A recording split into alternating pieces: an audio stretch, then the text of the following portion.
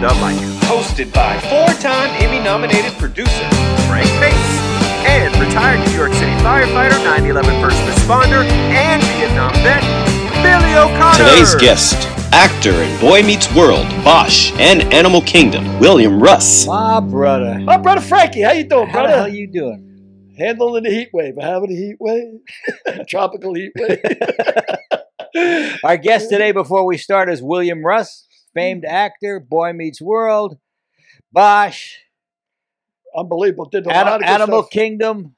The Sopranos. 40 years he's been around. 40 years. And like you often talk about, versatile. Yep, versatile is for sure. But before we start, I want to say that we have been awarded a very prestigious award. Derek, can you put it up on screen, please? Is there any money involved in this? Well, there might be. What? Billy O'Connor has been voted one of the 40 top over 40 personalities by Podcast Magazine. What? There's an ad that's going to run. Billy O'Connor has been selected to the prestigious 40 over 40 National Podcasters list by Podcast Magazine. Look at the ads running. This can't be on the level. That's on the level. Why me? Why not you? Well, first of all, because you're a mook. you're a Mick. Look at. See the ad's going to run. Is this on the level? What is this? Do you think we would go through all the problem of putting this ad together? 100 plus guests have included Rod Carew, numerous Homer Fame members. We talk about podcasts. So look at you guys. Hey, unbelievable. It's going to be in the August issue of Podcasters Magazine. So congratulations. You're You know, the last time I was on the cover of a magazine, and this is legit, when I was up at UF, my girlfriend was running a very prestigious part of the English department at the college. And of course, I'm running around Gainesville, which is a small enough town, doing dirty jokes. I'm telling jokes, doing stand-up, but I'm doing jokes that are, you see my stand-up. And I wasn't pulling any punches back then because they were all kids. And they were loving the dirty old man thing. So I was playing it up. I'm the dirty old man, 63 years old, dirty Uncle Billy, or whatever, telling jokes. So my girlfriend comes to me and she says, do me a favor. For the love of God. She goes, people starting to pay attention to you doing comedy in this town. And I got a prestigious thing. And they know I live with you, at the university. Could you tone it down a little bit? Could you I said, Jesus, I didn't even think about it. I'm really sorry, I'll tone it down. But unbeknownst to me, I hadn't thought about it. 2 weeks earlier, I had done an interview with a guy for what was it, Senior Magazine? Whatever magazine. Magazine it was. But it went out to 75,000 people in Florida, right? Senior Times it was. So I told this guy in the interview, I'm manic, I don't see any downside to everything. I don't see clouds, I walk on them. I'm always up, I'm never down. So I go through this whole thing when I talk about comedy. Well, she tells me to tone it down. I said, no, I will. I'll tone it down. I'm really sorry. I didn't mean to embarrass you. And then it goes out to 75,000 people. They got me on the covers of Senior Times. And the lead is Billy O'Connor uses stand-up comedy to combat mental illness. And she takes the cover and she throws it at me. And she says, thanks a lot for throwing it down. I didn't even know. I didn't think about it. I forgot about it, so that's pretty cool, man. Thank you guys very much. You bet. And congratulations are also in order. I think we mentioned this last week, but on your birth of your third, fourth, fifth grandchild? Third. Yeah. And Meg's first. It was. And you just got back from a trip to New York. How was that? On the way there, JetBlue, the red eye, and I take those things for a reason, because when you're traveling to New York, the first thing you got to think about, like LA, what time am I landing and what's the traffic going to be like when I get there? You don't want to land in New York at rush hour, crazy. Red eye going in, JetBlue, cool, seat in the middle, empty, nice flight, no problem. Coming back. And I heard Newark, Florida, and New York are the worst right now for traveling because of canceled flights, congestion, the grief.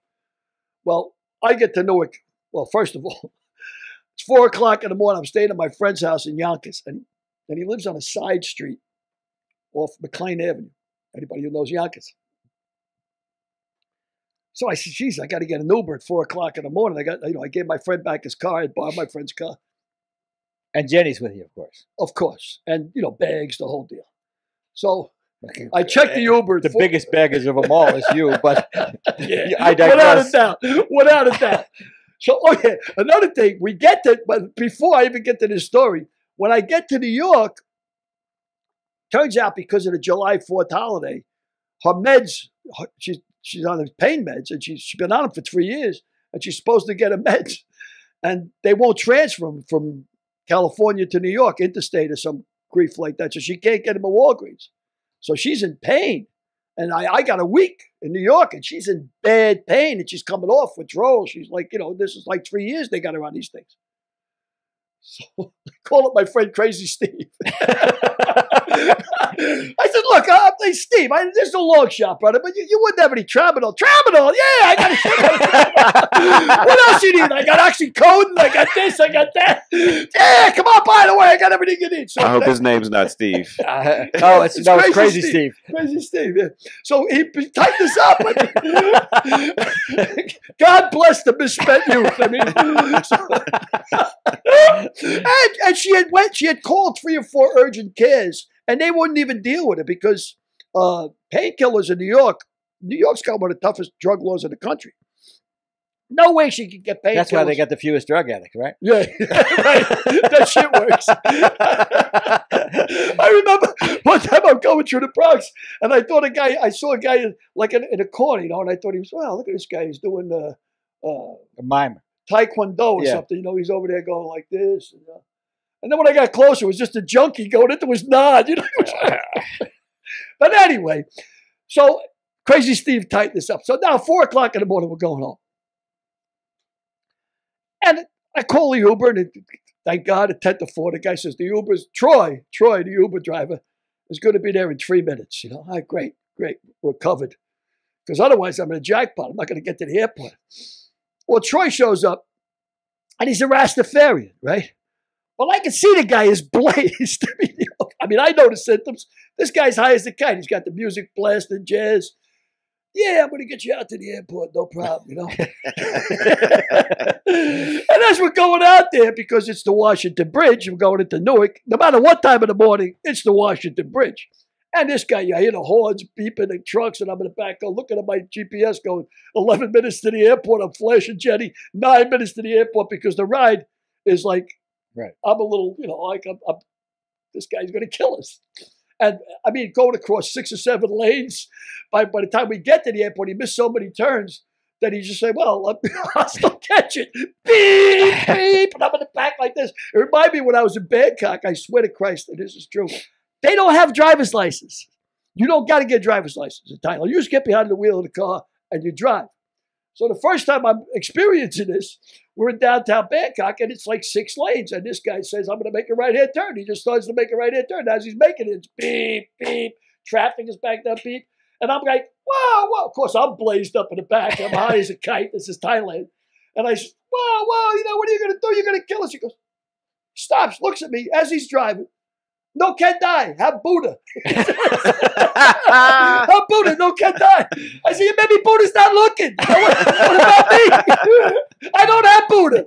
Yeah, but I mean, that was the kind of experience. And that is an example of why you're one of the top 40 podcasters in America, because who the hell's got stories like that? A mishap, Frank. It was a mishap. And then we get to the airport, and of course, I'm sitting through the hour and a half. I mean, really a nightmare. An hour and a half to get to security. We get up to security, and they're breaking her balls. They won't let her on a plane because the ticket says Jennifer O'Connor, and her passport says Jennifer Beal. Because of the pandemic and the surgeries, she didn't get a chance to change the name on her passport. And they wouldn't let us on a plane. And they made us go back to check in and have us change the ticket, which they wouldn't change. And they said, just go back and tell them you're on the back end of a round trip ticket. And now we had to wait an hour and a half again, and not sure if they're going to let us on the plane. And by this juncture, she's like, that's what I'm fucking. Why did you change the goddamn passport? What the hell's the matter with you? She didn't have a driver's license? Yeah, but a driver's license says Jennifer Beal as well. Thank God it was a health card that finally got her on it. She had another Jennifer O'Connor on it. So it was a nightmare. As much as I admire your 40 over 40 by Podcasters Magazine, I wouldn't want your life for for anything in the world. I feel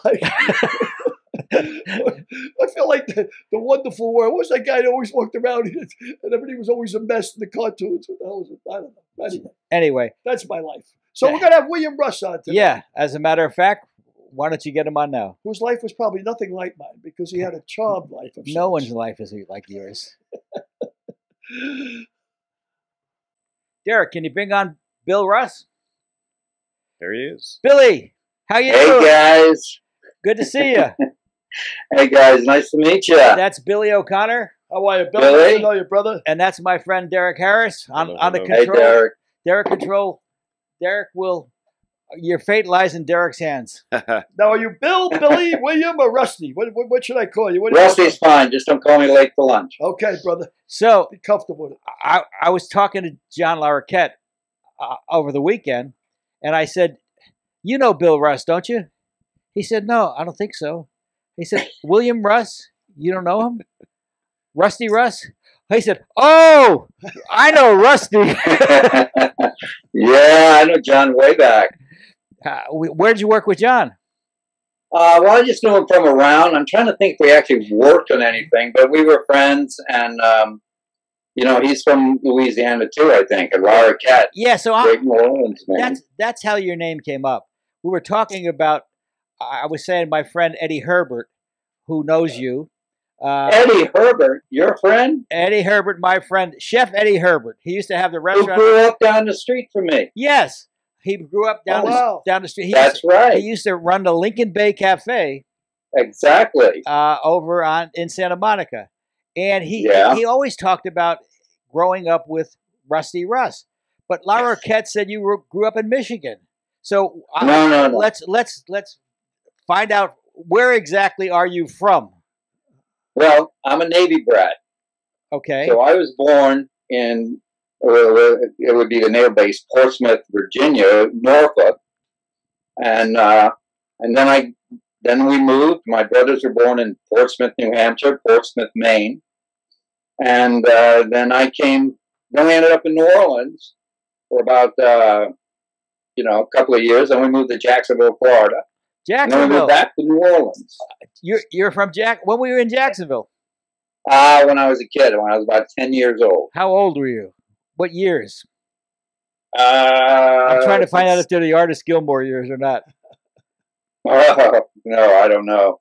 That would be, I don't even remember now, 1960. Oh, I don't remember now, 61 to 64. Okay. But so did you go to school in New Orleans? I'm trying to figure out for Larroquette so I can tell him exactly when you were in New Orleans. So you were in New Orleans twice? Did you go to high school? I was in New Orleans from, let's say, I was 5 years old, so 1955, till I was 10 years old, from maybe 1960. And then I was back in New Orleans. And I went to so many different schools. My friends were in a school called St. John Vianney, which was actually an experimental seminary for Catholics boys to become parish priests. Yeah, Billy would have been thrown out of that. Recovering Catholic.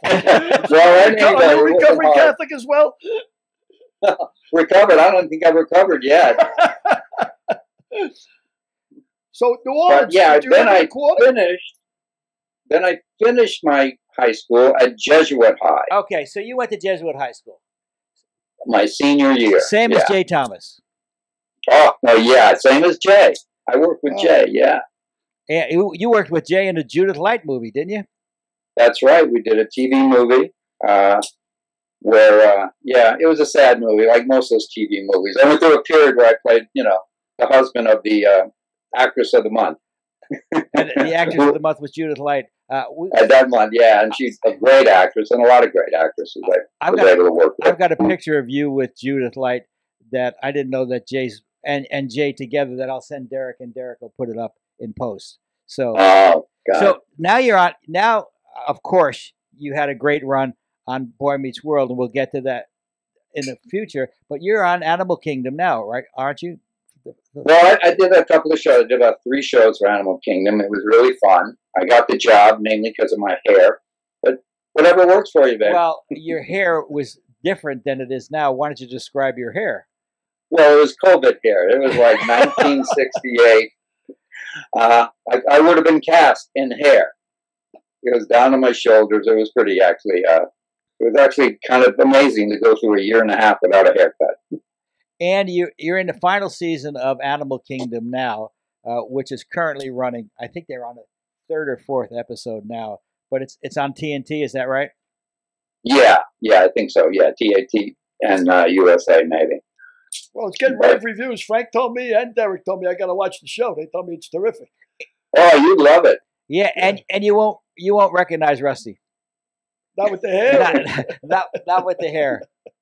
Yeah, so it's easier to watch. How long are you in this business, Billy? How altogether, Rusty? How long are you in this racket?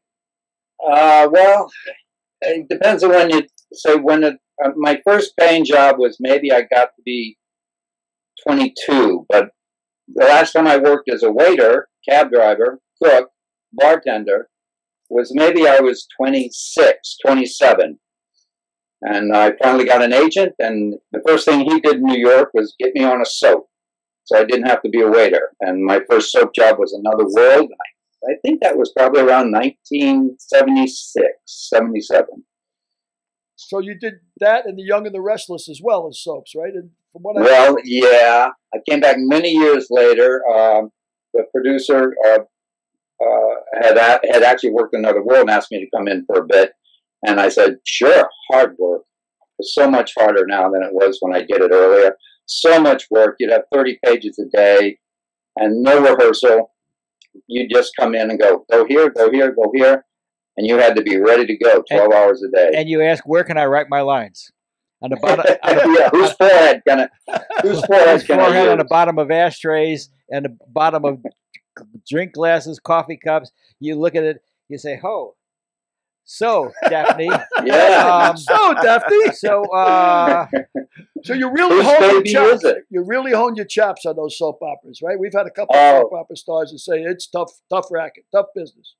It's hard work. You got to be prepared. There's no discovering the role. You come in, you're ready to go, man. So by 1982 or 1983, you were in the pilot episode and in the second episode also of Crime Story with our good friend Stephen Lang. How did you go from waitering to Crime Story in a relatively short period of time? You were killed in Crime Story, but you were shot in a phone booth, I believe. That wouldn't happen these days because there are no more phone booths. Bad Dog Cole, I think, was the last time. I know. Legit got shot. He was shot in the Apple store. Yeah.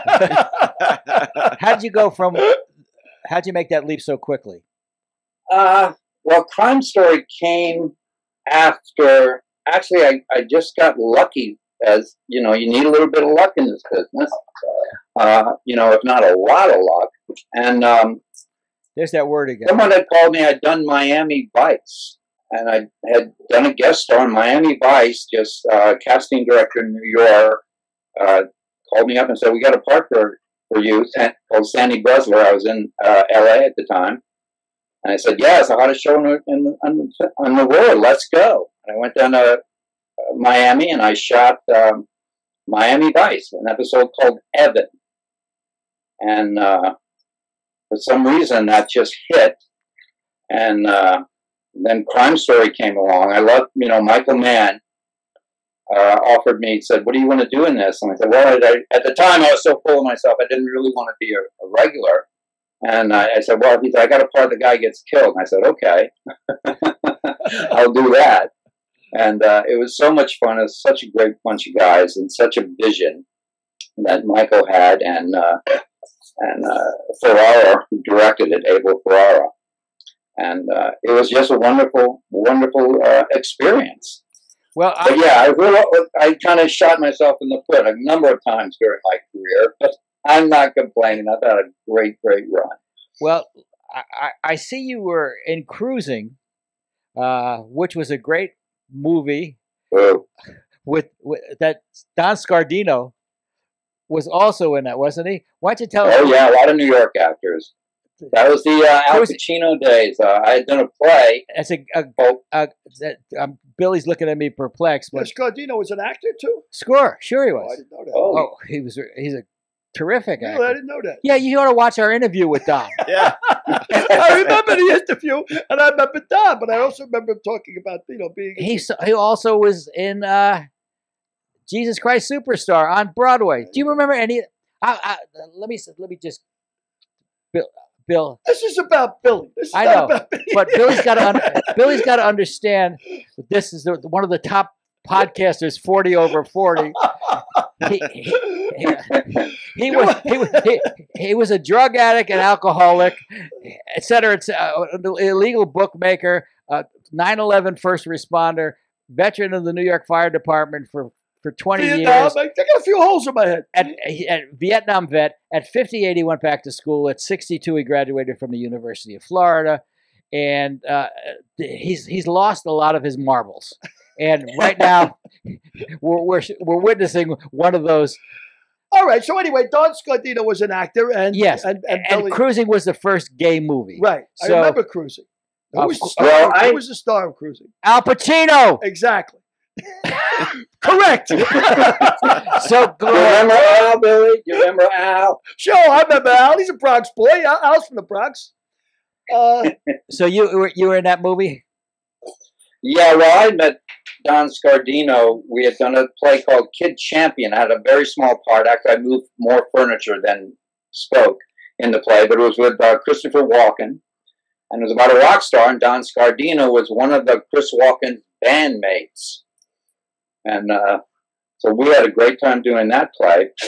And but yeah, Don Scardino, talented guy.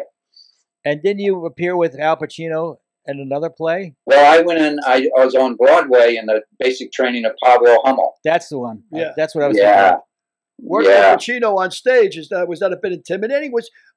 Let me ask you an outside question. Who was the most professional? You've worked with a lot of great people. I mean, I'm looking at you on The Sopranos. You run so many great stuff. The Right Stuff, great movies. Who was the most professional guy, in your opinion, that you ever worked with? Gosh, I gotta say, who comes to mind is one of the most. I mean, everyone was really pretty good, and Burt Lancaster. Wow. I'm remembering just Burt always being there, ready to go, ready to rehearse, ready to shoot. Another Bronx guy, They were Clinton. Yep. And shooting down in Mexico. And what was the name of the movie you worked with him on? It was called Catalani and Little Britches. Remember that? Lamont Johnson directed it. It was Burt Lancaster, Rod Steiger. I was in the gang with Burt Lancaster, Scott Glenn, Buck Taylor. Oh, God, what an adventure. Mexico, Durango. Yeah, what's the furthest you've traveled? Oh, I don't know. That's probably about it. No, that's pretty far. Durango, Mexico? Yeah, the mountains of Durango. Or Hawaii. Who influenced you as a kid, Rusty? Who was the guy who influenced you that made you want to be an actor? Was there any particular actor that influenced you? No, I didn't even decide to become an actor until I was a sophomore. I was in the University of Michigan. I just wanted to get away from home, and somehow I got accepted to Michigan as an athlete.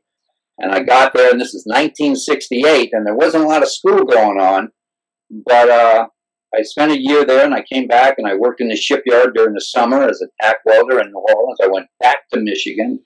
Didn't quite know what I wanted to do. Someone said, can you do a scene or something for me? I said, what's that? For a speech class? And I said, sure, what do I do? He said, well, you learn the lines and you do this thing. And I said, oh, okay. And I learned the lines and did it. And somebody said, oh, you're really pretty good. And I went, oh, maybe this is what I should do.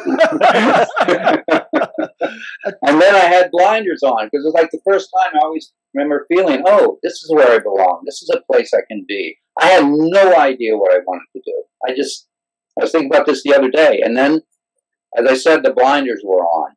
Then I just did theater. And I only thought about theater. That was the only professional actor I had had any contact with were theater actors at the University of Michigan, really. And I thought that's what I would do, be in a repertory company. Or I would have been happier than a pig in you-know-where.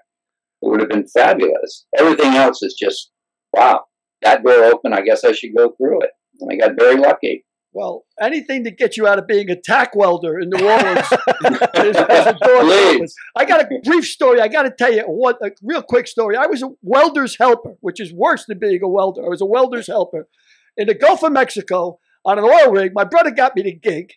And why are we first hearing about Derek? Why are we just hearing about this for the first time? They got me crawling into. Now it's August, right? It's August in the middle of the Gulf of Mexico. I'm on a metal platform, a huge oil rig, and they got me crawling into 36-inch pipes, right? And when they're joining these pipes, they weld them from the outside. I'm on the inside with a buffer, right? And I'm crawling into these long 36-inch pipes, and it's so hot that they got these two huge fans blowing in there, right? Now I'm doing this for about all of 30 minutes, and I got fucking metal spokes all over me from the thing sticking to me from the sweat and everything else. And I said, that's it, I'm out of here. Like, so I'm crawling out the pipe like this, and I'm dripping sweat, and there's this coon ass who's the welder, and he looks at me and goes, you done got yourself a job this time, didn't you, boy? I said, get me off this freaking thing. Yes. Get a helicopter, get me out of here. And since you, me, and Rusty are the only three people that know what a coon ass is, Rusty, why don't you explain what a coon ass is, Rusty? Well, it would be the same as possibly what other people would maybe call a hick. A hick. Or a farm boy. Forget that. But yeah, I worked in the shipyard, and I know, Billy, man, you would have to put on your leathers, and you always had to wear long sleeve. I'm wearing one now, Levi shirts and pants and boots. Tough gig. And it was a tough gig. I remember a guy say to me, and I worked, I like to go get my work done. I was a plumber's helper.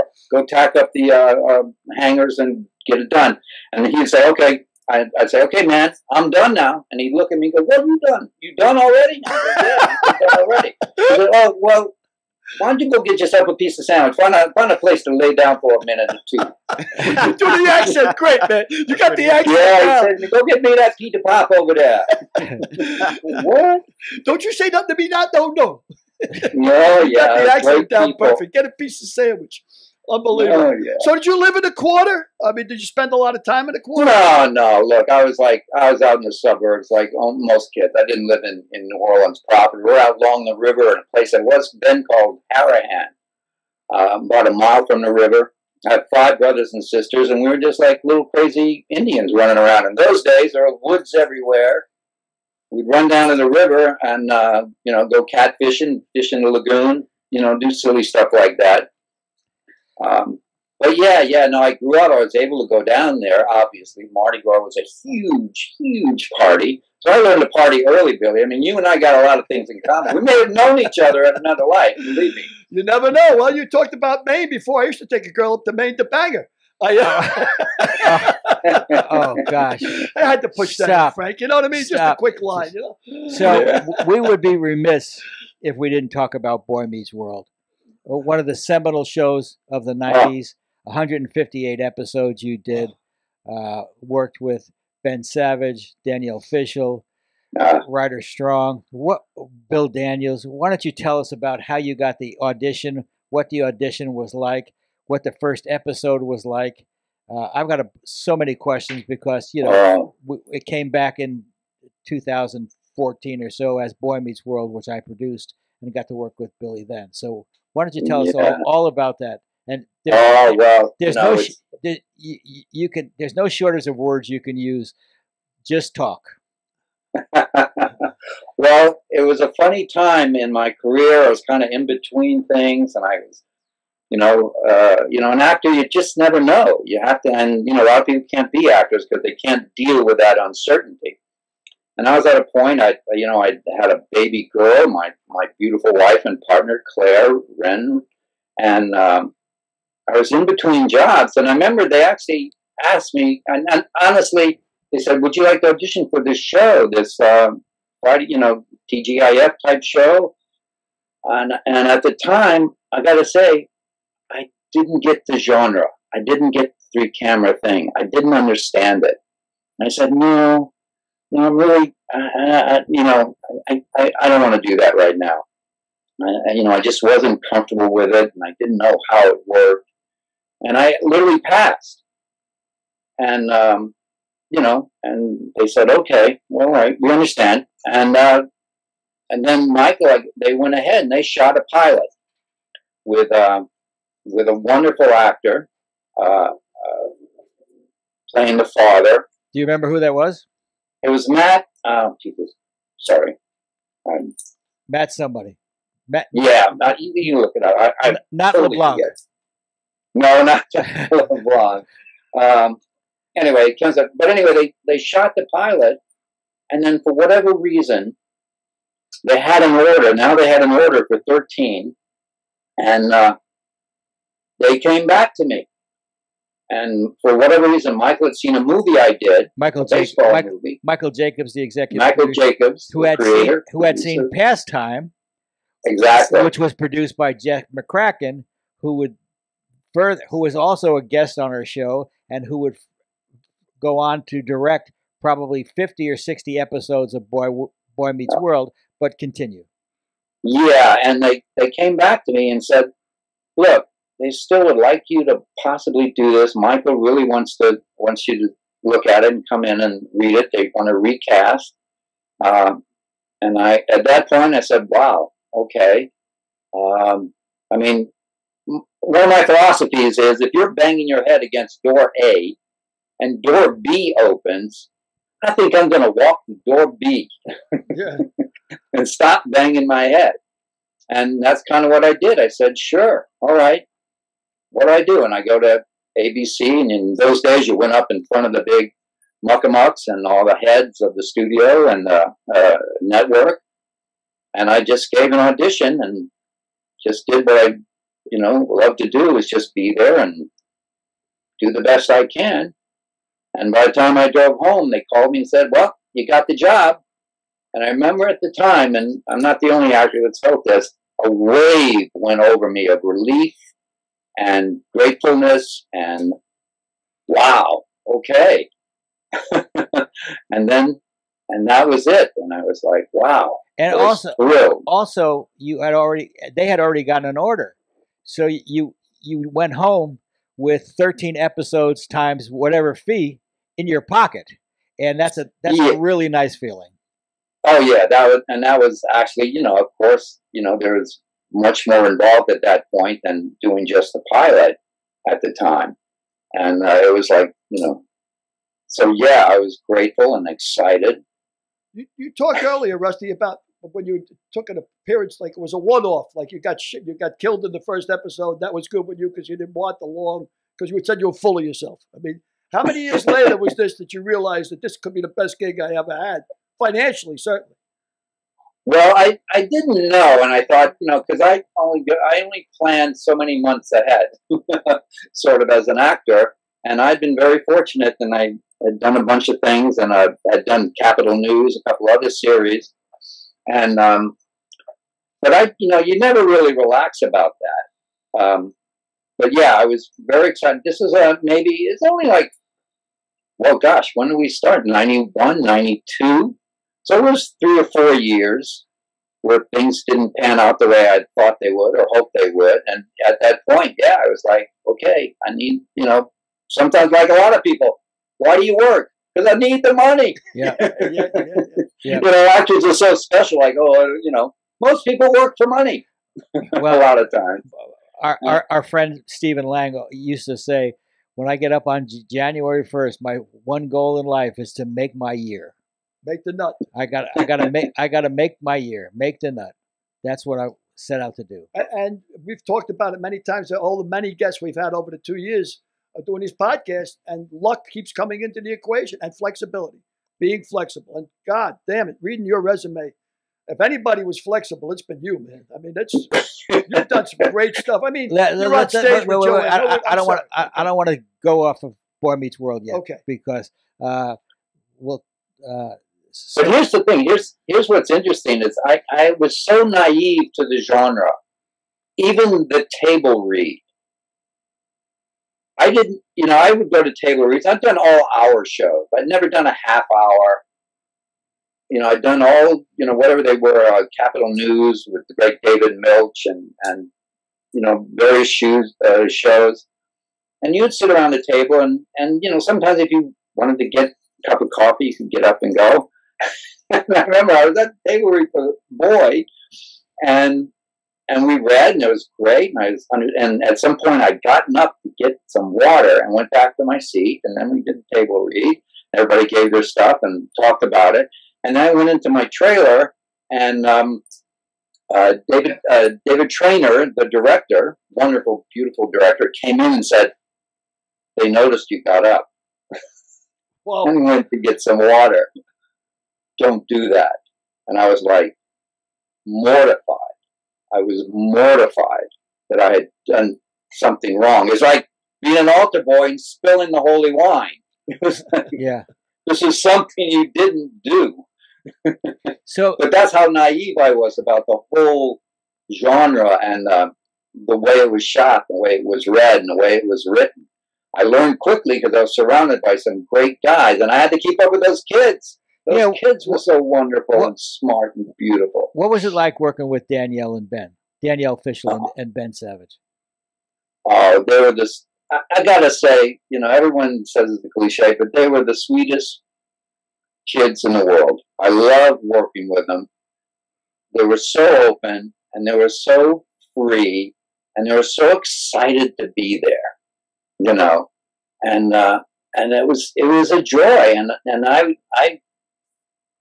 I learned so much in the first week, 2 weeks, 3 weeks from those kids, just watching them go at it and work, and I'm sitting there with all my complicated, artistic devices. Your actor shit in your head.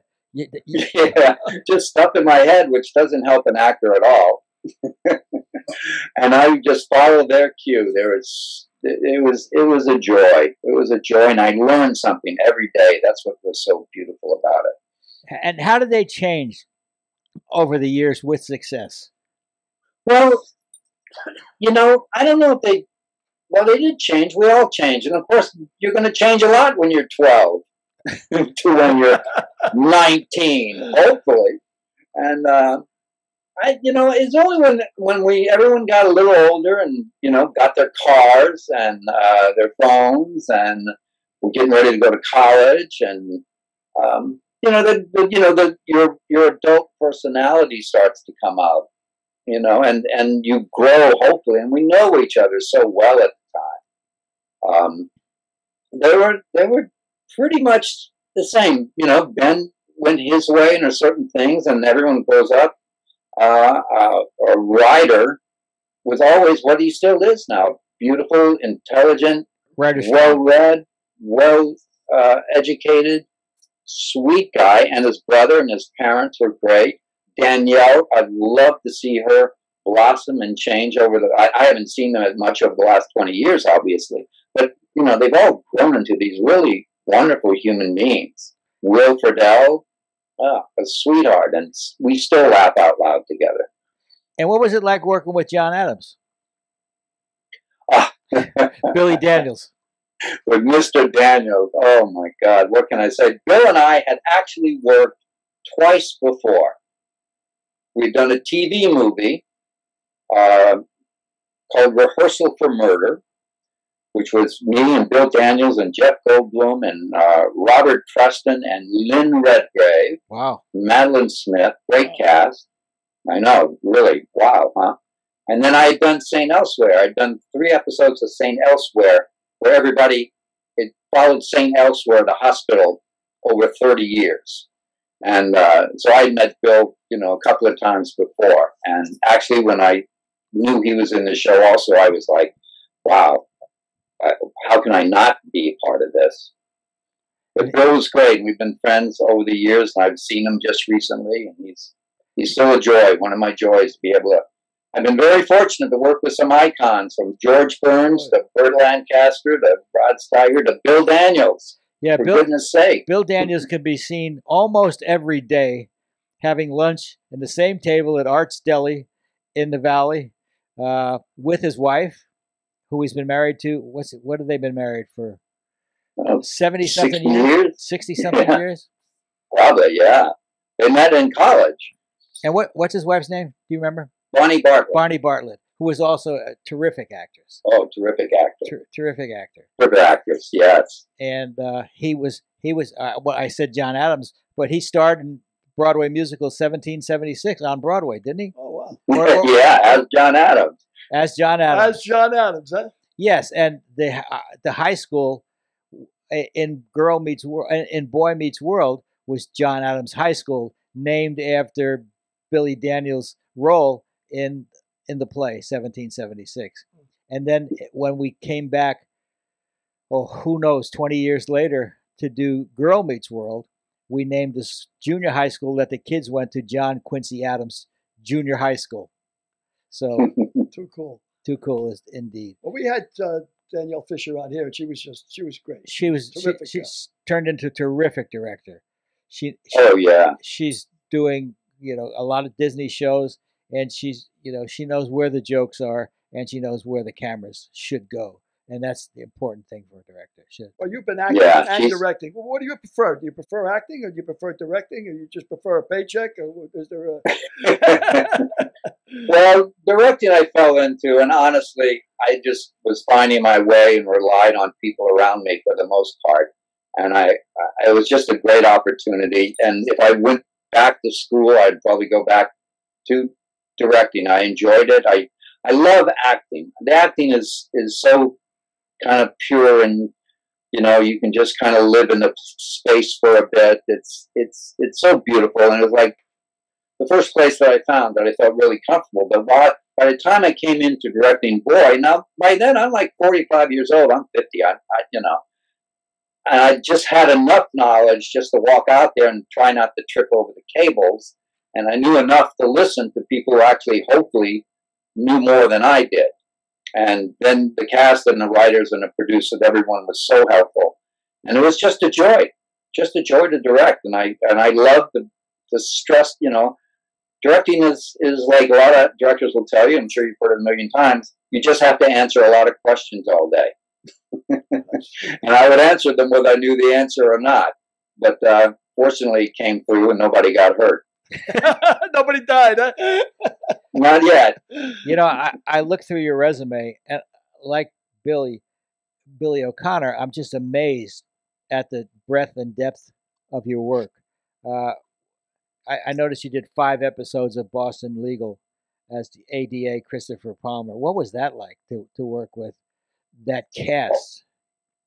Oh, well, it was a great cast. And Bill D'Elia, who was the producer, director of that, was beautiful enough to bring me in and let me play on their set for a while. It was a great cast. And again, most of, everyone really, they're so professional. As you know, Frank, you don't have time to fuck around with TV shows. You got to come in and go to work.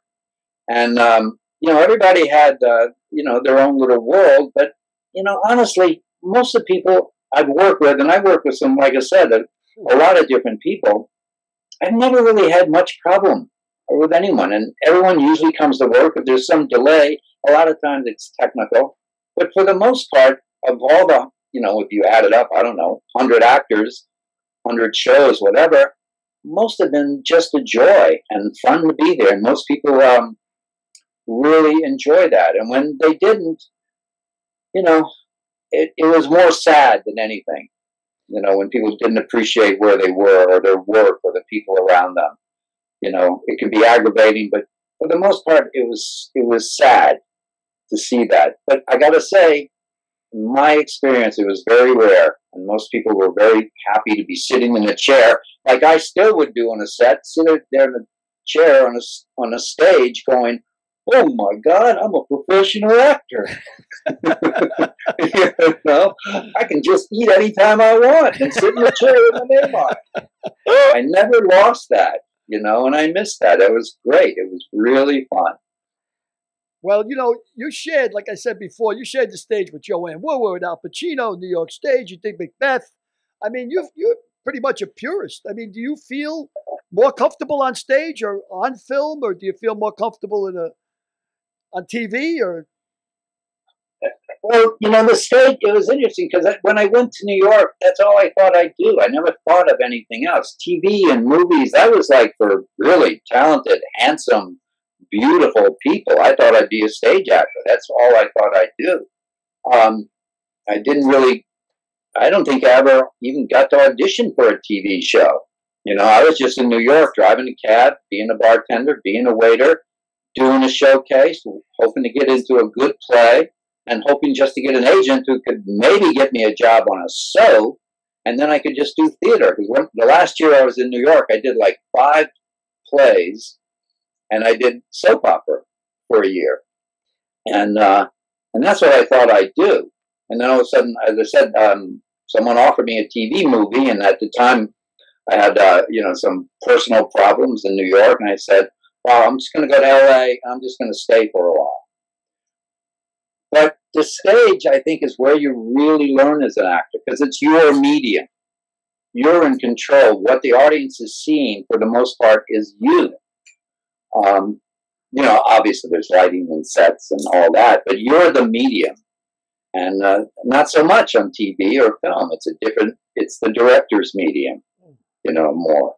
But no, I love, the stage is fun and beautiful and it's exciting.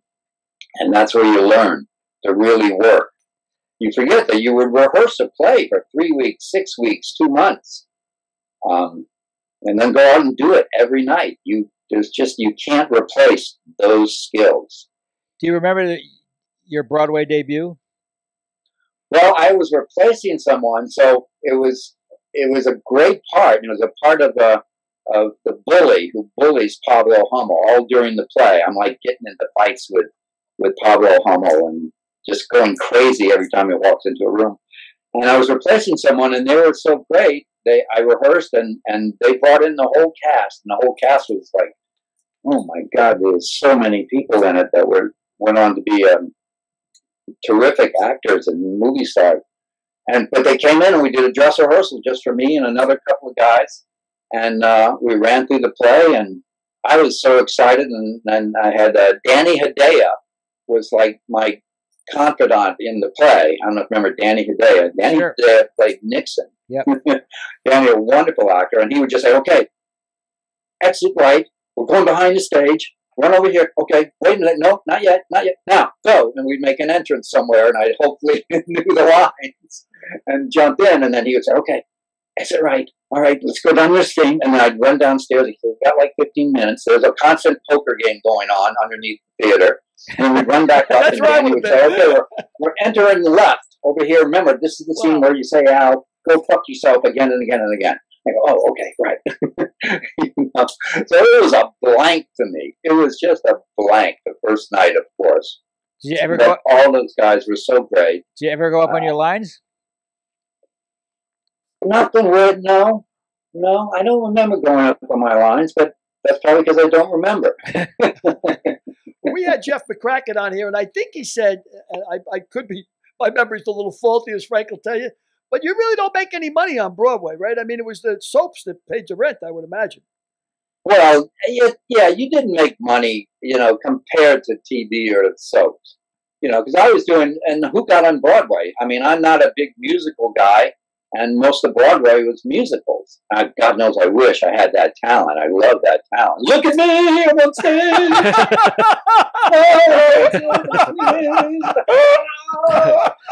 God, I wish that another life.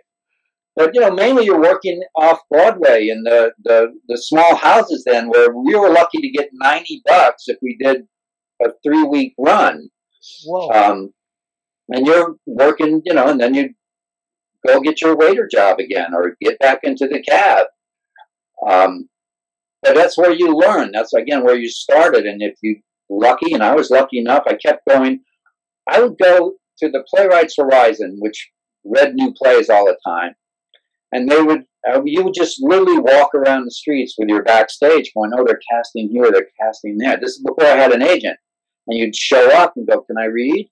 Do you have anything I can read for?" I did this at Joe Papp. I did this at the Public Theater. I did this at Playwrights Horizon. I did it at the New Dramatist. And I'd say, "Look, there would be a small part of a stone hippie in a play called The Last Christian." I said, "Look, anybody can do this part. I really want to do it. I really want to do it. Can I just do the reading?" And they'd say, "Yeah, okay," and did the reading. And then now I knew the guy, right? So now I went back another month later and goes, "Oh, yeah, we got this other play we're doing. It's called Visions of Kerouac. do you want to read for Neil Cassidy, this part Neil Cassidy? I go, sure, it's a good part. Yeah, read for it. I went in, I read for it, and boom, I got this part. And then we did a reading, and it was the part that got me started. Playing Neil Cassidy to Jack Kerouac, Lane Smith playing Jack Kerouac, Joey Pantaleone playing Gregory Corso. Joey Pants. Joey Pants. And Neil Joey Cassidy, Pants. that's the second biggest part in On the Road in Kerouac's novel. Neil Cassidy. Well, yeah, it was a beautiful Speed freak, pretty much, right? Oh, he was, yeah, total speed freak. And it's interesting because I didn't even really know at the time. I was hadn't been up, and I wasn't quite sure who the character was. I just knew the character at the moment from reading the play, and then obviously I realized who it was. A guy named Martin Duberman had written the play, a wonderful playwright, a wonderful writer. And then I realized who it was. But I came in so much not even playing Neil Cassidy. I came in playing what was on the page in the play. And it was just, again, one of those moments where you just got to keep showing up. And, hopefully that door opens if you happen to be walking down 42nd Street at the right time. My first play for the public theater was because it was a Friday afternoon. I had to go into my waitering job at 6:30. I'm sitting in my apartment, probably half stoned. Well, I should just get on the subway, go down to the public theater, just do it, just see if anything's going on. I go down to the public theater, and they're auditioning something. And there's an actor that I go, hey, Bobby, is anything in this for me? He goes, yeah, you can read this part here. And they said, oh, great. And they came in, they said, oh, okay, yeah, we'll give you a shot. And I went in and read, and I got this part. And it was playing a rock and roll star. And it was the first play up at the Lincoln Center for the public theater. But only because I got off my butt in the apartment and got on the subway and went down and begged just to see if there's anything in the door. Yeah. Perseverance, the whole gig. Knock on Perseverance. doors, perseverance, do what you got to do. Later in your career, from like 2000 on, or maybe even earlier than that, you were a pretty well-known entity. When you showed up on the set of Sopranos, did any of the Soprano cast know who you were? Well, I only worked with Tony Soprano.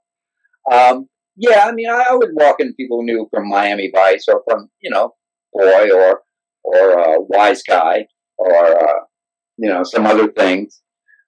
But I'll tell you the funny story of that is that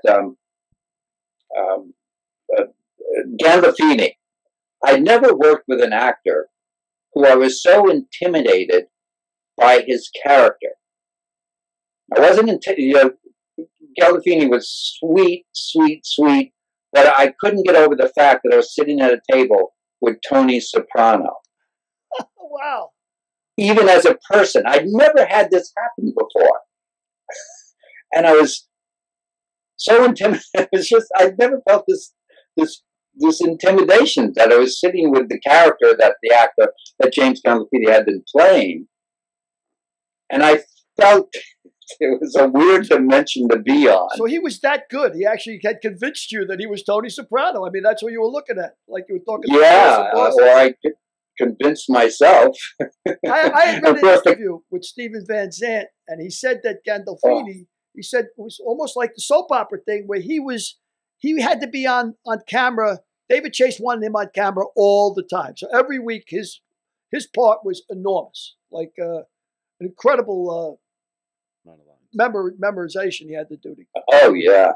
It was one of those moments of the merging of character and actor that happens sometimes that just goes beyond anything you could imagine. Yeah. You can see it. Some actors like George C. Scott and Patton. Yeah. It's just, there are just some parts. Peter O'Toole's Lawrence of Arabia. I mean, there's some parts where the actor and the character meld so well. It's fascinating when it happens. But I'm surprised that you were intimidated by his character, because you had worked with Dennis Farina in Crime Story. You had worked with in Wiseguy. You had done a lot of crime work. You had worked with a lot of underworld people. What was it that made Gandolfini's character so intimidating? I think, well, I don't know if it was it was the fact that I couldn't separate Gandolfini from the character. Does that make sense? Sure. Yeah, sure. That I didn't, when we sat down at the table and we just had this one little scene and I was excited to do it. And it was really fun. And I got to play a New Orleans guy. But there was just something, again, there was this melding of character and the actor. And when he sat down at the table, I couldn't separate me, William Russ, from Tony Soprano. It wasn't Gandolfini that was sitting in front of me. It's because it was Gandolfini. I mean, it was Tony Soprano. And it was just a strange phenomena, but I think it's that meld of, and of course I'd watched The Sopranos. I was a huge fan of it.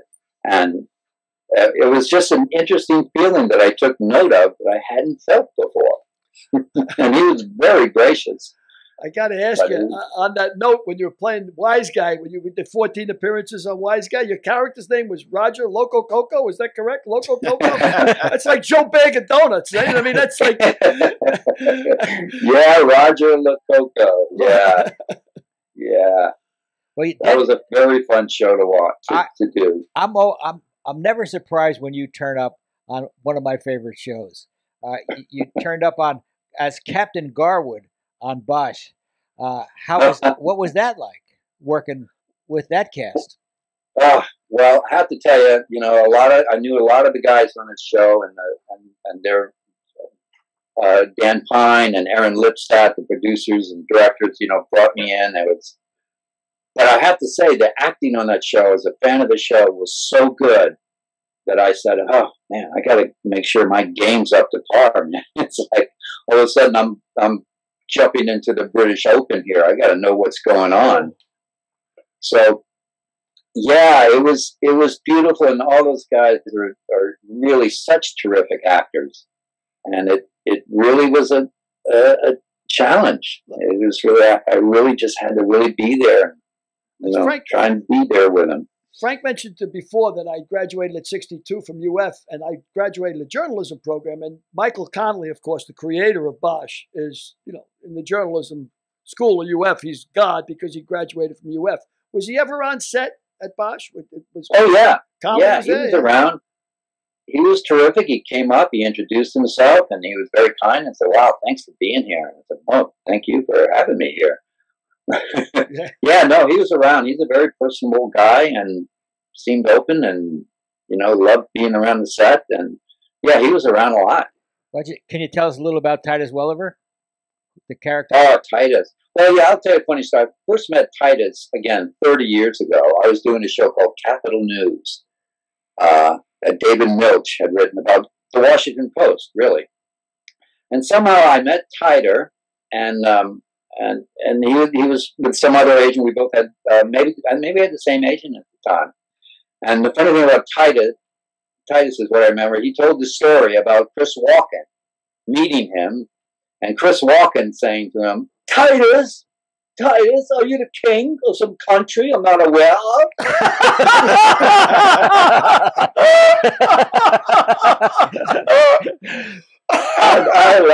And I laughed so loud. I never forgot that. And I'd seen Titus. We'd run into each other over the years. But what a terrific actor. He on Milch's Deadwood, I reconnected with Titus. Yeah. And Titus is a British actor or Australian actor?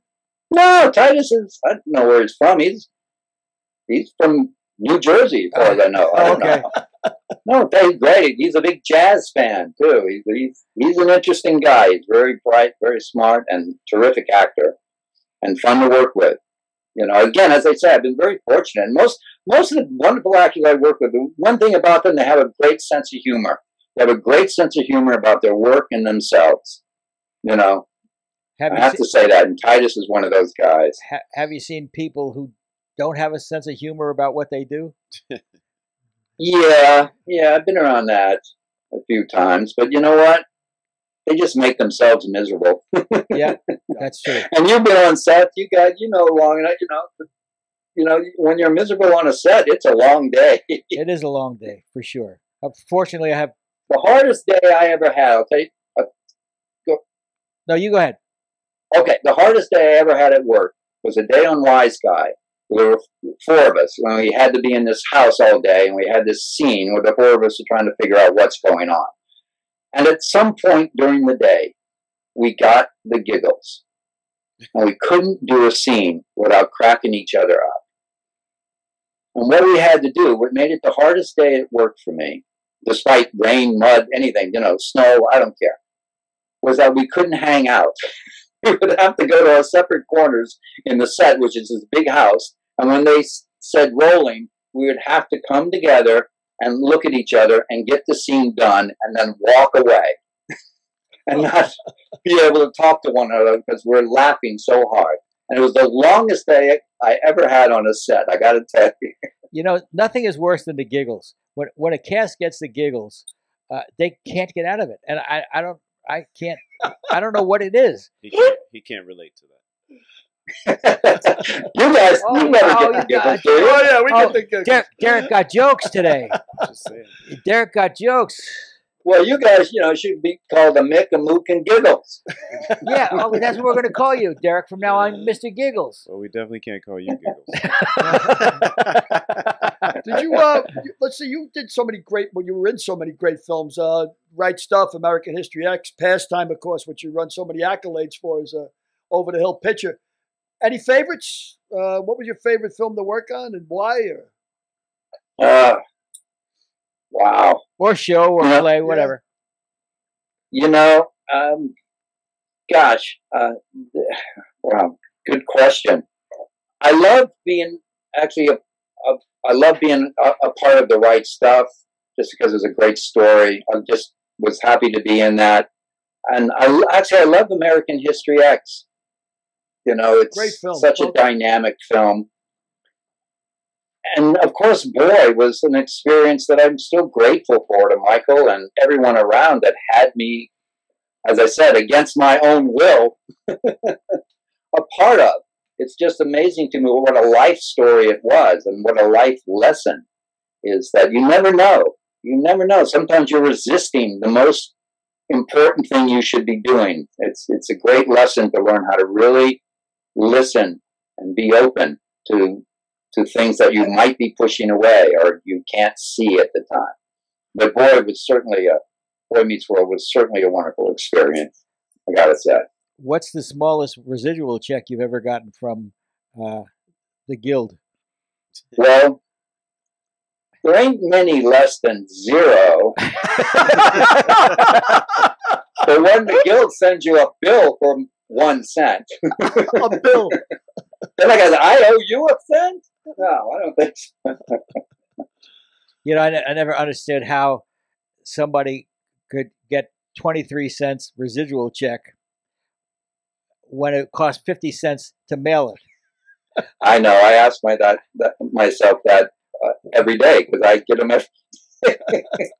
Yeah, it should be that anything under $1 gets deposited into the Screen Actors Guild pension program. Exactly, or the actors' or the fund. actors' home. Sure. And instead of going through all the wear and tear of writing the check, mailing the check, which costs 55 cents to mail for 23 cents, it's crazy. But I know it is crazy. But that's bureaucracy for you. Yep. But you've had a wonderful career. Before we close, I want to ask Derek, Mr. Giggles, do you have any other questions? One question I have is you mentioned first of all being on stage and how that's the actor's medium. What do you mean by that? It's the actor's medium, and why do they become so good from working on stage? Well, because on the stage there's nothing between you and the audience. It's as close as you can get to having a conversation with someone on the street. And there's no screen, there's no projector, there's no editing. And the behavior, which acting is, living truthfully under imaginary circumstances. And that's what every actor has a gift for that. And, any 5-year-old has that gift, but hopefully you can refine it. And it's called living truthfully under imaginary circumstances. But there's no, I feel that the energy that comes through the actors expands beyond the stage. And it's interesting to see, I go to a community theater and sometimes see the difference, not a big difference, but I love community theater and the actors, and everyone does it for love. But the actor is the medium. He's the instrument to which the playwright writes his music. He's hitting the notes. He's the violin. He's the bass. He's the drums. He's the cello of the writer's orchestra, so to speak. He is the orchestra.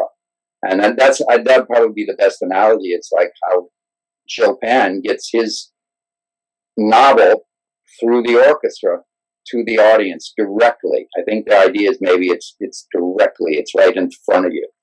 I think that's what I mean by that, Derek. I hope that answers your question. You know, it does. You mentioned Peter O'Toole before. Peter O'Toole had one of my favorite lines in My Favorite Year when he said, "I'm not an actor, I'm a movie star." There's such a big difference between being an actor and being a movie star. Of course. Well, that's why you see movie stars are movie stars. A lot of them don't do stage.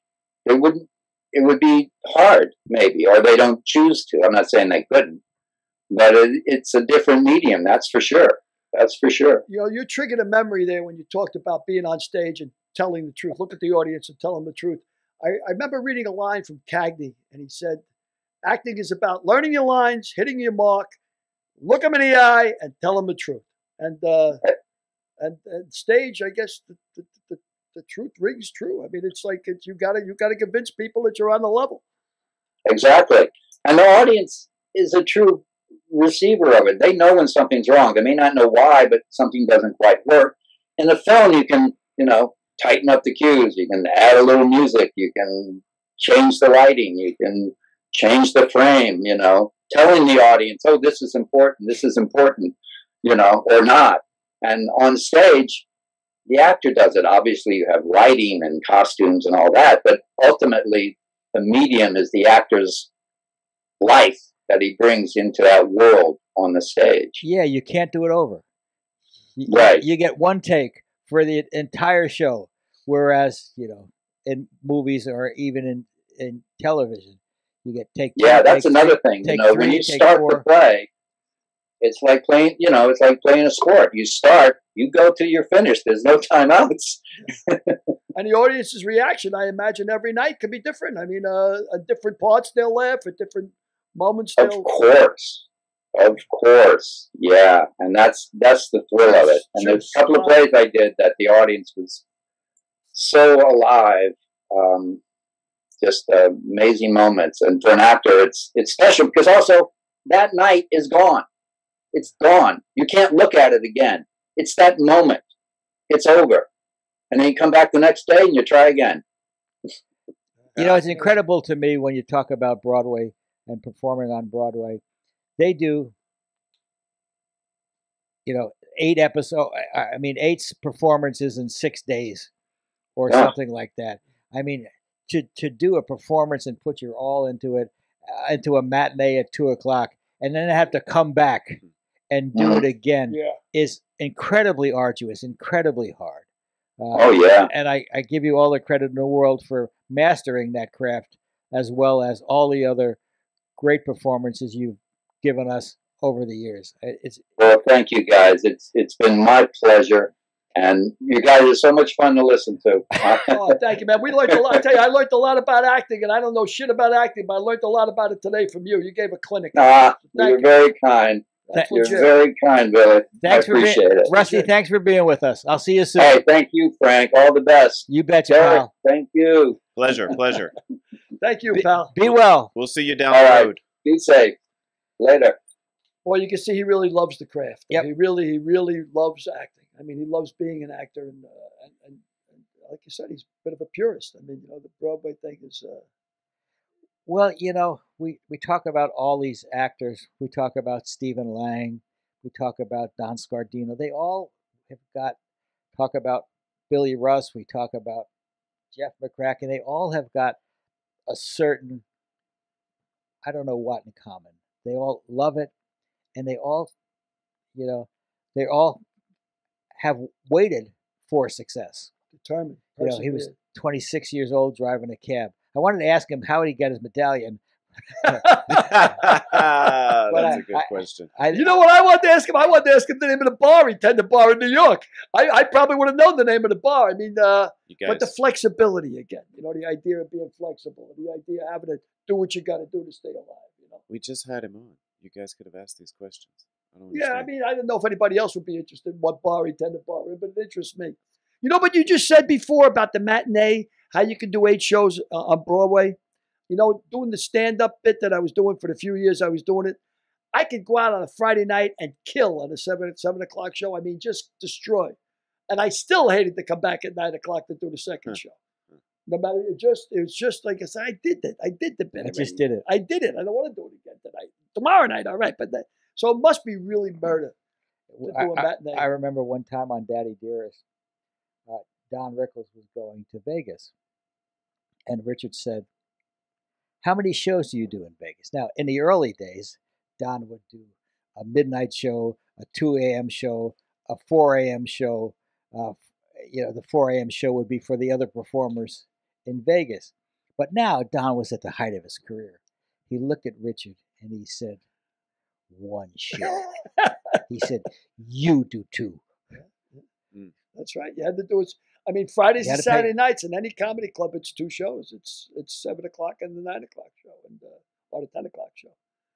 But yeah, it was tough the second show. Always tough indeed. But we've had stand-up comics here, and they've talked about Friday night, the late show, because now you get the bridal parties and all that shit, and it's all about them. It's not about you anymore. You're on stage. It's tough. Well, but he was great. What a great actor. He was great. Great get, Frank. And again, congratulations on being named one of the 40 over 40 podcasters in America. Where's the residuals, Frank? Where's the check? Is it in the mail? It's coming. It's coming for sure. It's coming all over me. Oh, God. It's coming. Oh, God. Put me in, Coach. I don't smoke. Say goodnight, Billy. Good night, fellas. And ladies and yeah. Already. There's no, after that last joke, there's no ladies still watching. Thanks for tuning in. Be well. Take care.